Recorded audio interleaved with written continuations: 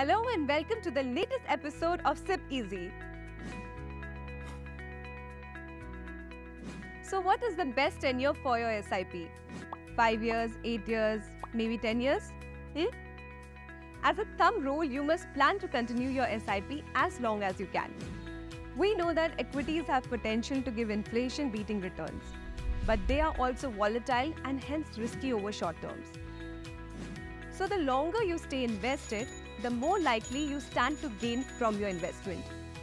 Plus, you also get the benefit of power of compounding.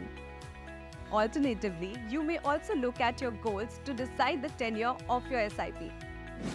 Say if your goal is to buy a new car or down payment of your home or create retirement income, etc., then you need to continue your SIP till at least the realization of your goal.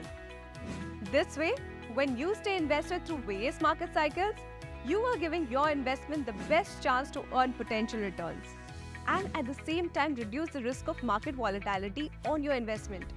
So if you are thinking SIP, then definitely think long term. And remember, SIP bhi zindagi ki tarah hai. The longer we work on something, more are the chances of success. So, when are you starting your SIP?